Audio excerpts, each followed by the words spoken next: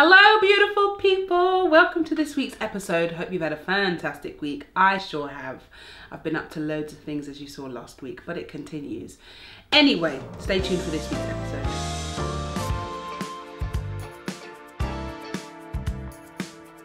So I met this awesome guy, John, from the Mountain Goats. I want to say in April.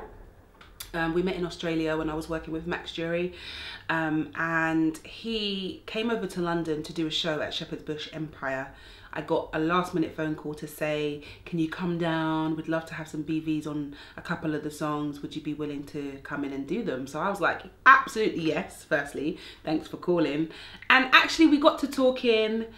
He let me film him and I felt like I couldn't let what he said go to waste. So check out what I spoke to him about when we met up in Shepherd's Bush Empire.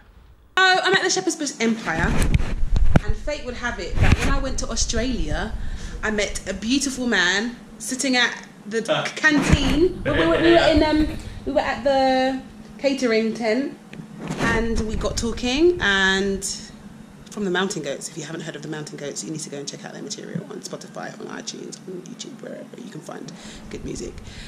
And we got a text to say, what are you up to?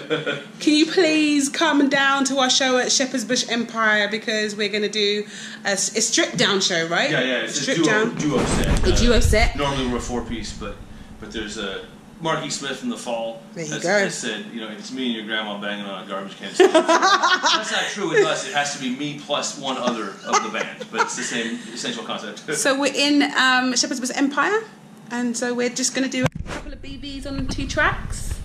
And how's it been going? It's a good tour. It's when you tour as a duo, the bigger your organization, the more people there are who can get unhappy. Right, and so, exactly. And that's life, and it's fine. But these smaller tours, although if it's a long 2-person tour, and then you stop getting along, that can be pretty torturous. The other advantage to a big organization is like the people who are getting along can go over here. Right. But when it's just 4 of us in the van, me, Matt, Brandon, the tour manager, and sound guy and producer, and then Skylar, the opening act, it's a party. We're having fun. Right. We're taking Life's ferries, easy. and it's a short tour. Although we've been on tour all year, it's been a grinding year for us. It has, because I had a book come out in February and an album come out in May. So you're working really hard. Yeah, I did 2 book tours, and then we did an Australian tour. Yes, and of we came course. right back and get right back out. We did 3 weeks with Jason Isbell doing an opening slot in a bus, which was cool, but we're not used to opening slots. Right. We're used to, you know me. Headliners. You're a headliner. Well, that's the thing. When I start talking, generally speaking, I talk until I feel done. Yeah, right. When you are the opening act, your job is stop. to play your music and then tell them thank you when they clap. And you can tell a story or two, but you better rehearse it a little bit and narrow it down and just let your mind go where you want. Having recently come off tour myself, I felt like some of the things that he said were absolute gold, nuggets of wisdom that I couldn't have phrased better myself.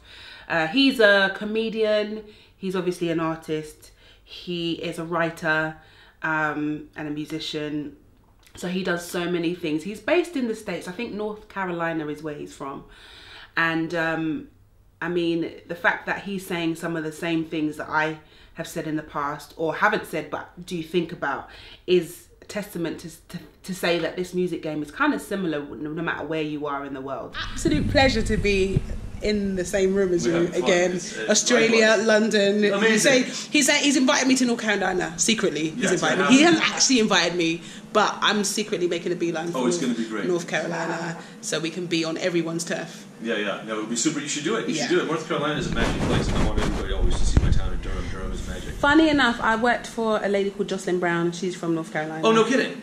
Yeah.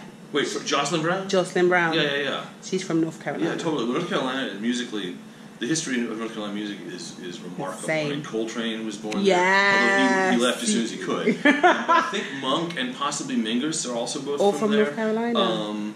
Who else? A number of good soul singers are from there, but also Doc Watson, a musician, is from there, and Rhiannon Giddens from the Carolina Chocolate Club, who just got a MacArthur Genius Grant today. And we met, speaking of these musical connections, so the album that I'll be remembered for, if I'm remembered, was a record we made in 2005 that I actually started writing on a tour that ended at Maida Vale 4. Working on these songs. And we went to track it. On the plane back, there was a woman who looked like a musician, and I'm me, and I went up striking a conversation. And where are you going? I'm going to Durham. My name's Rhiannon. I play with the Carolina Chocolate Drops.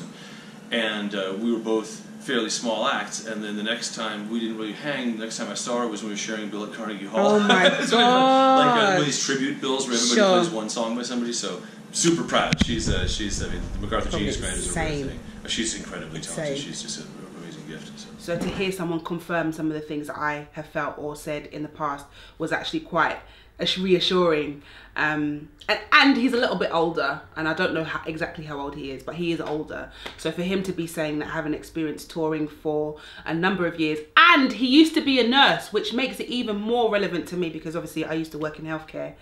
So for him to tell his journey, talk about his journey from moving from working in the healthcare system in the States and then obviously becoming an artist full time, and his transition, it was quite interesting to hear it from someone else, but it's a similar story to my own.